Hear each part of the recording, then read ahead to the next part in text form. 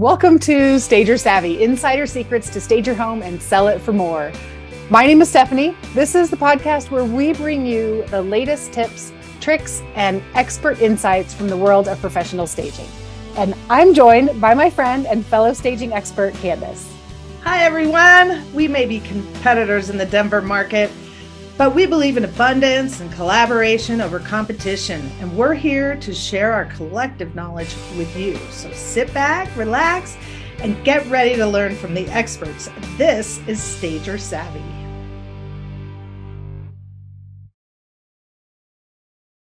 Hello, everybody, and welcome to Stager Savvy. We have a very special episode for you and a very special guest. Of course, we always have our other host, Stephanie. Hi, Hello, Stephanie. everybody.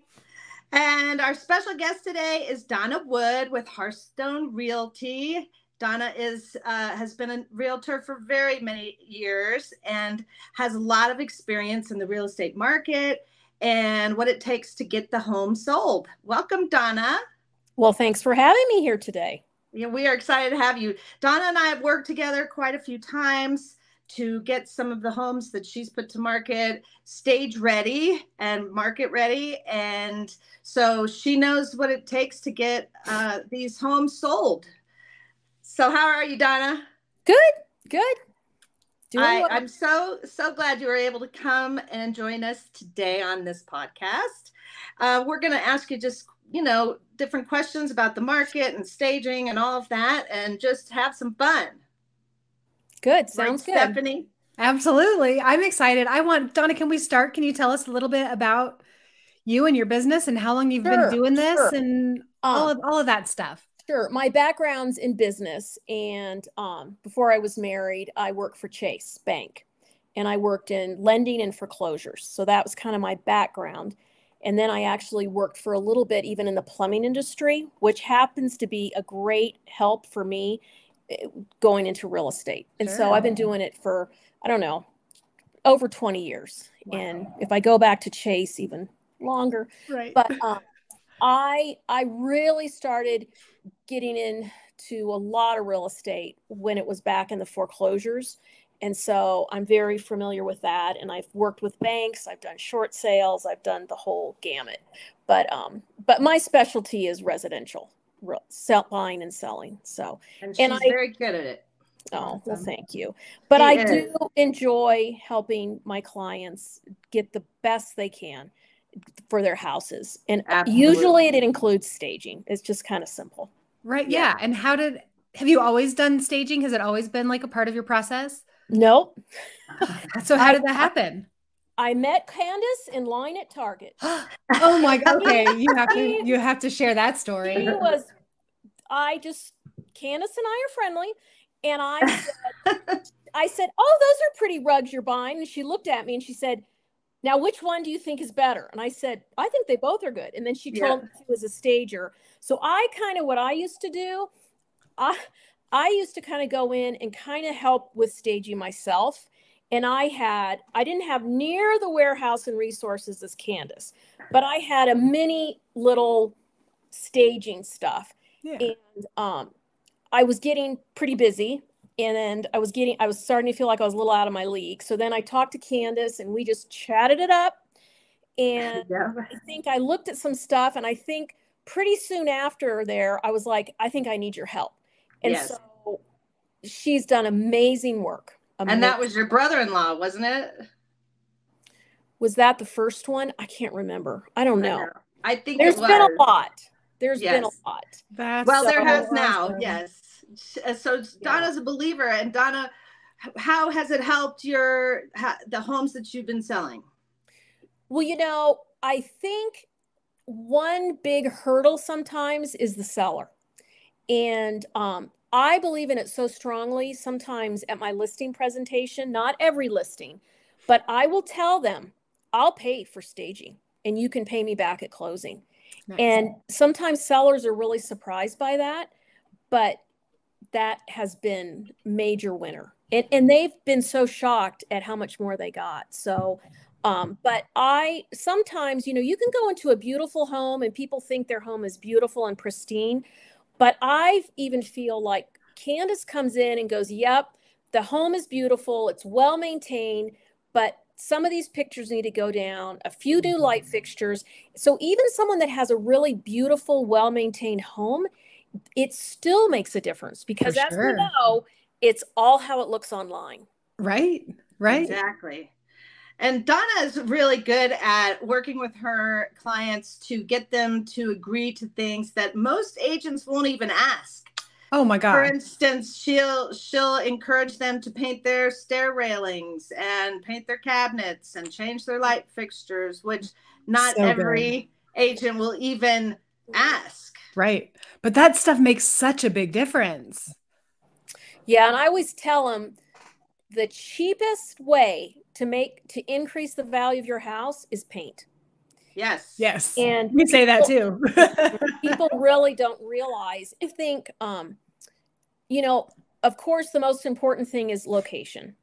I would say next, and you guys would agree with this when you're coming as a stager, is that it's really clean and that it's been well maintained. And so people sometimes remember everybody's house is their palace and it's the best. And so it is delicate when you have to tell them, their 1980s chandelier has to go. But, I think sometimes even too, I have even taken my clients to look at other listings, and That's so big because then they see how their house is looking. They kind of can start to see it through buyer's eyes, right? Right. Yeah. But what's hard is, I think, is when you have someone that has a really cluttered house and they're attached to all their clutter. I mean, sometimes you just have to tell them, if it all goes in the garage, then the garage is going to look horrible. Maybe this is the time in your life you get a storage facility. But I just think there's a lot of approaches, but I think the key thing is it's their bottom line. And so, and Kandice, you always say that, but it's like, are you going to spend the money now or are you going to let it sit on the market? And I think the way the market is right now, I feel like it's like a stalemate. And I think it used to be it was a buying frenzy, and sellers kind of had the advantage. So maybe a house always sells better on a higher price and goes under contract better when it's a stager's involved. Or even if you have an interior decorator like Kandice that says, this is the paint color, and we'll just remove some of your furniture and maybe a few light fixtures. But, I think now the way the market is, if anything, it's even more important. I do, because I just think it's kind of like sellers still want a high price. Buyers think they have the upper hand. Everybody thinks they have the upper hand. Yeah. And right now, really, it's hard. It's kind of a hard time right now. But I think if you have a home to make it look its best, and like I always say, the price is important, but when someone comes in at a price point, you want them to walk in and be overwhelmed. I think, Kandice, you said that.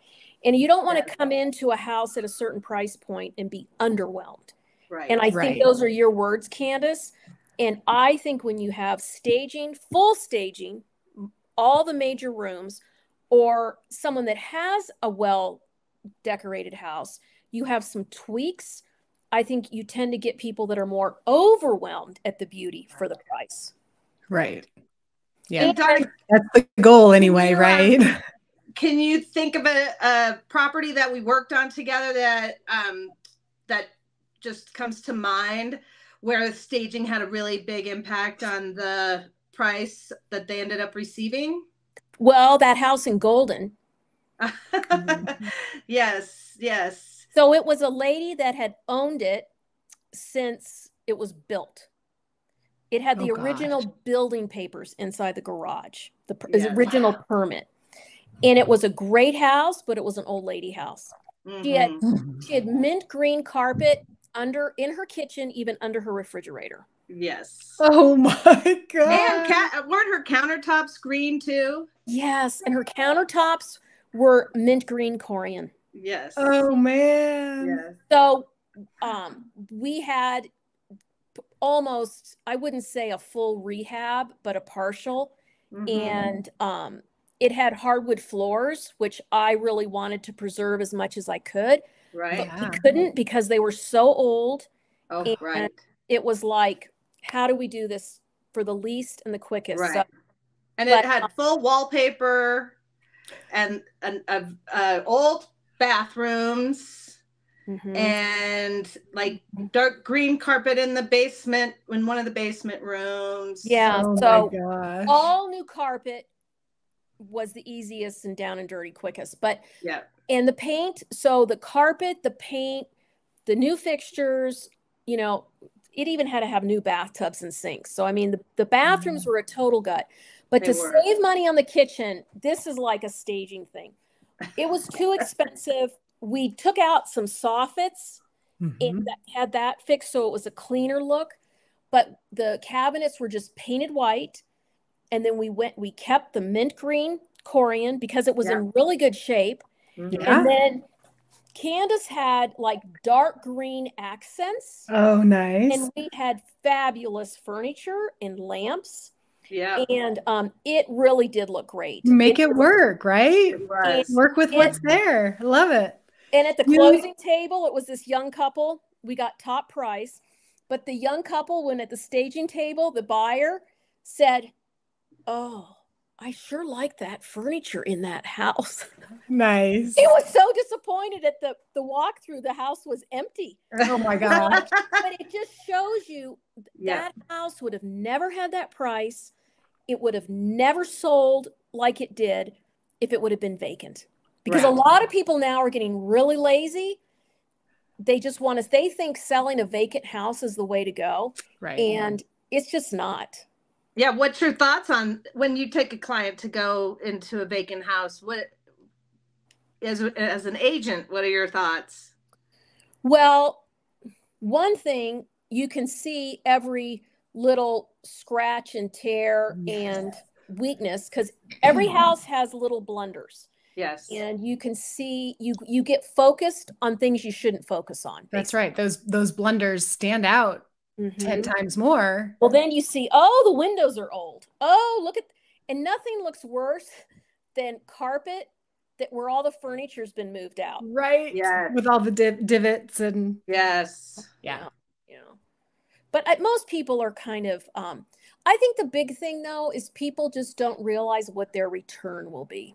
Right. Well, I was going to ask you that. So what do you think holds agents back from using a stager and doing staging versus leaving a home vacant?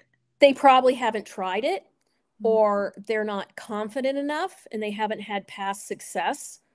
And you know, sellers right now, I'll be honest, sellers are in shock mode because, you know, houses, you know, especially at the $1 million mark, they're like 900, and houses that were maybe 850, they're low 800s, you know, and that's where, you know, like location trumps everything. We all know that. Yeah. But I think sellers are like, hey, wait a minute, my neighbor's house sold for $50,000 more than that. So you've got to overcome that prices are down a little, but the interest rates are so high. Right. You know, buyers have to realize and sellers have to realize you're gonna have to kind of meet in the middle. Right. But you know, have you kept any stats as far as, or just kind of maybe, you know, like what you think a house may have sold for without the staging, and then maybe a percentage more that you got when you did stage? I think, Kandice, you're better on percents, but I honestly think it's almost a crime to try and put a number on it because we know it's more. It's perceived, right? We had a house that my sellers did not think they get more than $550. Kandice came in and we got $650 cash. And, you know, that was new carpet, new paint, new light fixtures. It was kind of that. But whatever a house, when you can make it look great online and you start your showings on Friday and agents go on there and it's booked out, you create this like higher interest level. And so if you like the house, but you have to wait for the person before you to leave, and there's a lot of showings, if you have a shorter days on market, you've already made more money. Correct. Right. What's your process as far as your listing presentation to your clients? Where does staging come up, and how does that come up with your clients? How do you let them know that that's part of what you do? Usually I know right away. Like when I go meet with them, I'll tell them, I have a stager that does a great job. One thing I do is I send them past listings of the houses that are staged that Kandice has done. Love it. So that really helps. And another thing, it's a psychological thing. I tell my sellers, you got to look at this as it's not your house anymore. Yes. Yeah. So much of what we do is psychological. That was just 2 episodes ago. We talked about the psychology of staging. So yeah, for sure. Like we had one house that it was, the clients thought, oh, I don't know if we'll get 800, and we got like $1,020,000. Wow. They did a lot of work to that house. And but this house had a lot of deferred maintenance. And Kandice went in without me. That's the trick. I just say, oh, Kandice is coming over to talk to you. She'll take care of you. But they were kind of grumbling, and he was really grumbling because he was trying to do a lot of it. And I kept saying, no, you need new tile in your basement kitchen, and it's just got to be done. And he was grumping about it. And finally, I went over another time, and he said to me, okay, Donna, I'm just viewing my house as my Highlands Ranch flip. Nice. And he changed his attitude, and boy, they're in Greece now. They're wow. They had a house in Florida, and now they're traveling the world because they made so much extra money. That's amazing. That was a really a good house. I love it when Donna can talk to them and they can hear what she's saying, and then I come in and back her up, and they're committed to doing the things they need to do to get top dollar. Right. It's that collaboration. I love it. Like that, like you said, to back her up when she's already said something. Right. The stager can come in and reiterate that yes, it's so important. And sometimes for the seller, they just need to hear it from somebody else. Right. That's not their agent. And, that's enough. Okay, I'll do it. Just having that kind of tag teaming really helps. Well, and that's really the deal. We are partners in this process for Absolutely. These people. It's a team. That's how I look at it. Yeah. And when I tell them, this is my commission, this is what I provide, part of that is I pay for an interior designer and stager to come in and help me, to help you. So that is a part of my listing presentation. But my listing presentation is pretty basic and simple. Yeah. Okay. Because you've been doing the it long enough. in there, so they know right off the bat that they're going to get all of this extra value from you. Right. Which is why she doesn't cut her commission. Absolutely. Why should you? Yep. Right. No. Yeah. And it's, and I think a lot of realtors, if they would just try it a few more times and be a little bolder, I think if they had some success at it, because I think it is hard to go over that little threshold of just believing it. Right. But, they don't want to lose the listing over some little thing, but it's really not such a little thing. No. They just need to have the confidence to present it to their clients. I feel like money is the object for these agents and I don't know why they think they have to pay for it. And so I don't know if it's, that they've already cut their commissions so that then they don't want to add anything else to their package so I do find that we have a lot of inexpensive stagers these days, and that there is a difference between, cheap staging is not always good and good staging isn't cheap. That's right. And you probably agree with that, huh, Donna? I would guess. Well, me staging versus you, day. I got rid of all my shower curtains, my shower books. It was really great. It made more space in my basement and my closets. Yeah. Awesome. Oh, I had a thought and now I forgot it. Oh, well, doesn't matter. Well, how do you think staging listings helps the agents? You mean that, like me as an agent selling, how does it help me? Yeah, like how does it help you besides the fact that you can sell your house, the house generally quicker? Is there any other way that it can help you? Well, one thing I think we all want to work with professionals. And I think when you're in a real estate deal, you always want to think, I am dealing with a professional that's highly qualified. Mm-hmm. And I think when a buyer's agent comes into my listing, they're going to say, oh, this agent, they know what they're doing and they're professional. So the way this looks, I'm probably going to be dealing with a competent agent that knows what she's doing. So if you come into a house that's just a disaster, you're like, the agent may be highly qualified, but does it make an agent look highly qualified? Right. Makes them look cheap, I think. Right. Or like they don't know what they're doing. It's kind of like that too. It's like pictures of bathrooms when the toilet lids are up. Right. Don't do it. No. Well, it's kind of like, what do you think of an agent that takes their own pictures? Oh, right. Yeah. No way. They're not.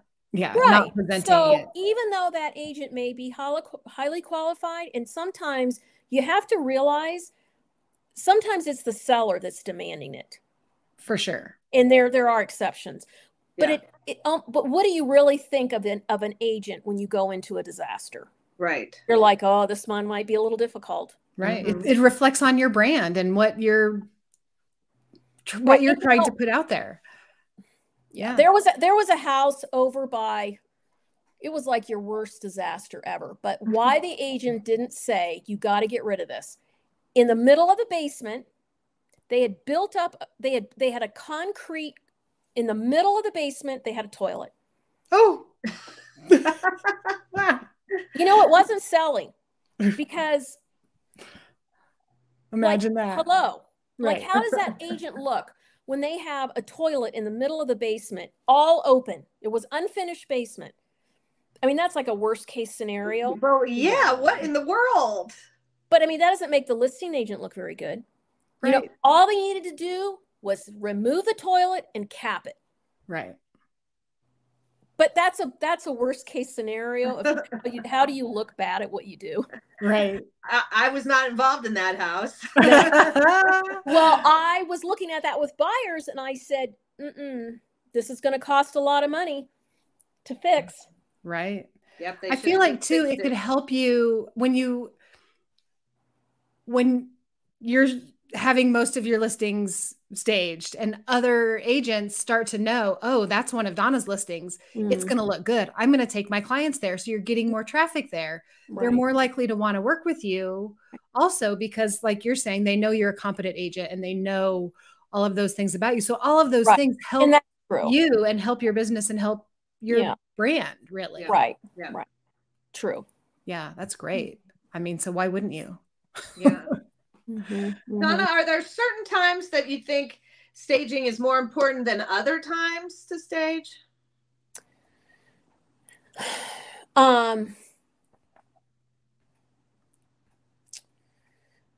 Well, I mean, I guess I think you always want to present a house to look well. Yes. I don't, if someone is just, wants the lowest price and doesn't really care, just wants to unload it quick, then don't stage it. But you want the top price. Right. Everybody wants the most money. Nobody wants to leave money on the table, right? Nobody I know anyway. No. And I think sometimes too, it's not bad to have it partial stage if someone's kind of overwhelmed. Okay. And that's a good segue maybe for some realtors to not be overwhelmed by it. But just, hey, let's just try the living room and kitchen for you. Okay. But I always think the master bedroom, the living room and kitchen, and the bathrooms. And the bathrooms don't cost a lot to stage. No. But what they're super easy. The bathroom looks like. Right. It's that emotional pull in those bathrooms, I think, when they get staging. Right. And I usually throw bathrooms in for free. So why not do the bathrooms? Mm-hmm. Right. Yeah. That emotional pull, I think. Mm-hmm. Mm-hmm. We all got to go. I think too, you know, not to like make it like serious pressure, but you know, people that are worried about the money and they don't want to, you know, be out of the house. I mean, it always is better when the people are not in the house. I mean, living in the house, that's most ideal. But I think it's a great way to appeal to people that, you know what, you're going to, as soon as this goes under contract, you got your house back. This is going to be short. On some of those deals with Kandice, when the market was hotter, I had my clients stay in hotels over the weekend. Yep. Friday, Saturday, Sunday. And you know what? Man. Yeah. Go have a little vacation. Mm-hmm. We'll take care of this. Right. Right. Absolutely. Why not? But you kind of have to know your clients well and know how to manage it, because it's managing sellers is not always easy. And now the market used to be, you were so glad to go under contract, you didn't give that house up. And you're seeing houses go back on the market. A lot of that. And tell us why you think that's going on. I think they maybe priced it a little high. I think it's this little battering back and forth. And I think buyers are nervous about the interest rate. They're having to pay a lot more per month. And well, the furnace is old. Either you put in a new one or we're not buying it. That's a simple one. So that's what's going on. I think that's true for sure. Yeah. Mm-hmm. Yeah. But do you get any pushback from your clients that like they don't want to have a stager? They don't want somebody strange coming in their house. They just want to work with you, you know, anything like that? Or because you present it right from the get-go, that's not really an issue for you? Yeah. Agree. They might grumble, but I'll say, well, do you want top price? Do you want it under the market, under contract right away? Do you want your house back? This is how we do it. Good. And then I go, well, okay. Okay. This is why I like working with Donna, is she tells it like it is. You know, she's not pussyfooting around these issues. She's telling it like it is, and people believe in her and what she's doing. I think clients like that too. Like, and even from us, you know, they want the realtors for sure to tell it how it is, but then when the stager comes in, we really have to tell it like it is. And they want to know the truth, because they don't buy and sell houses all the time. They don't know what they're supposed to do. Right. And you know, I don't get every listing that I present. Sure. We don't get all our stages either. Right. No, you know, I feel like I tell sellers, I will give you the honest truth. This is the best way to do it, and it's up to you. But, you know, and you know what? Usually if someone doesn't really believe in you and you don't have a good working relationship, it's not going to go well anyway. That's right. They're not your people. You don't want that anyway. Right. Yeah. So I totally believe in that. Like, you're attracting the people that you're supposed to work with. And if they don't, choose you, it would have been miserable, and you don't need that. Right. It's like staging. You don't want to go in somewhere where someone doesn't want you in there. Right. For sure. Yeah. Same thing.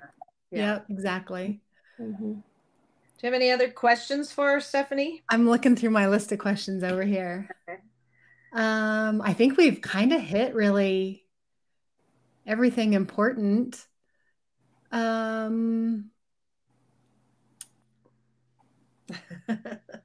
know, one thing I'll tell you is that I think is a good thing is when a seller has their house partially staged or fully staged or whatever it is, I have never had a client say, oh, I don't like the way this looks. They love it and they're proud of it. And you know what? They actually have a higher incentive of keeping it looking nice. Yes.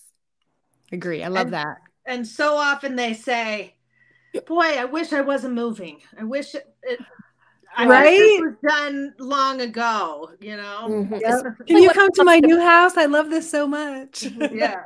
And you know, some people don't even realize to sand hardwood floors, is not that expensive. Right. And like the house that was the $1,020,000, after the floors were all sanded, they were like, oh, we should have done this years ago. Yeah. And they were kind of like, oh, our house looks so good. Yeah. Oh, their house did look so good. Yeah. Love it. You'll have to share some before and afters with me, Kandice, and some photos that you two have done together. I should have, especially the green, prepared the green countertop. But I mean, we can do it for Instagram. Oh, she has it on Instagram sometimes. The before and after of the golden house with the green carpet. Yes. I want to see that. We'll share that on our social. Okay. As we get ready to release this. That'll be good. Yeah. So awesome. Donna, last thoughts or recommendations to other agents or anything you can think of to share your wisdom? You know, I think as a realtor and even as you as a stager, when you go in and you're honest and you tell them what you know, and this is what works best. When people just say, no, I'm not interested, move on. Yeah. Great advice. Because we're not going to talk everybody into it. And it's not for everybody, and sometimes, and you're good with this, Kandice, someone may have their prize picture in a certain spot and they're like, that's just the one thing we just can't move. Well, then don't move it. But just work around it. And you're good with that. So, there's so many things you can just work around. Right. So, but you know what? It is kind of true in life. You kind of get what you pay for. Yeah. So true.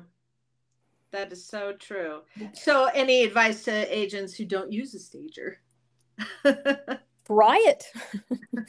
Try it and you'll be, let the results tell you what to do. I love that. Do you feel like it helps your business grow by using staging? Sure, because my business is mainly referrals. I mean, it's all referrals. Right. So when my clients say, oh, Donna will do her very best and work hard, whether it's buying or selling, they have confidence in me. And so they're going to tell other people. So, That's right. Yeah. And it takes a little bit of the stress away from you, I would imagine, because now you don't have to worry about that part. Kandice is going to take care of that part. Right. You can focus on all the hundreds of other things you have to do. Right. And there's times where I think something should be one way and Kandice says a different way. And I'm like, do it her way. Right. Just do it. Yeah. If she says that's super important, and then just do it. And you kind of have to let go. Yeah.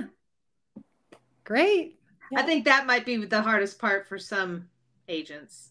Because they want to say everything. Sure. They want to be in control of the whole thing and to give a piece of the pie away. Right. For somebody else to tackle. That's hard. Sure. It is. It's hard for me in my own home. Right. Well, awesome. Donna, it's so nice that you were able to join us today. Yeah. And we appreciate everything that you've said, especially all the nice things you said about me. Oh, yeah. But Donna's a gem. Love her. Donna, do you have a particular area of town that you're in? We're here in the Denver market. Well, I live in Highlands Ranch. So, okay. The Highlands Ranch, Littleton, but I'm the whole Denver metro area. And do you have a website where our people can go check you out if they want to? No website. No. Okay. Any socials or anything like that? Just find Donna Wood. Donna Wood, Hearthstone Realty. Yep. I work hard and I love my clients and they give me great referrals, and that's kind of how my business goes. And you know what? It's slow now, but you know what? It'll come back. Come back. It always ebbs and flows, but all I can say is you can't go wrong with staging. And Kandice does an awesome job. She does an awesome job for sure. All right. Well, thank you so much for being here. It was great chatting with you. It was a pleasure, and thank you so much. Yeah. All right. Absolutely. Okay. Bye, everyone. Bye-bye.